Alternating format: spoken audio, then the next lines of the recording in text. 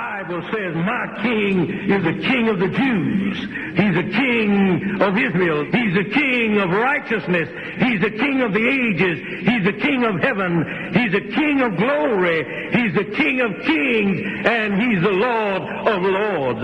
That's my king. I wonder, do you know him? My king is a sovereign king. No means of measure can define his limitless love. He's enduringly strong. He's entirely sincere.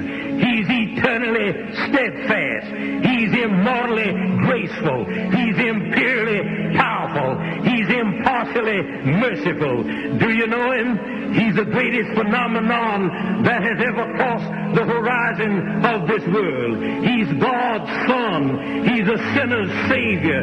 He's the centerpiece of civilization. He's unparalleled. He's unprecedented. He is the loftiest idea in literature. He's the highest personality in philosophy. He's the fundamental doctrine of true theology.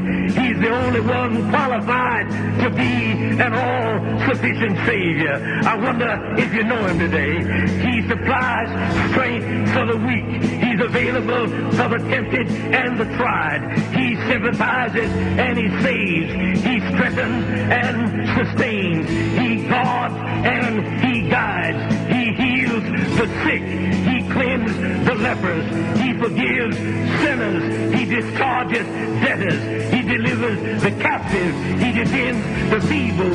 He blesses the young. He serves the unfortunate. He regards the aged. He rewards the diligent. And he beautifies the meek. I wonder if you know him.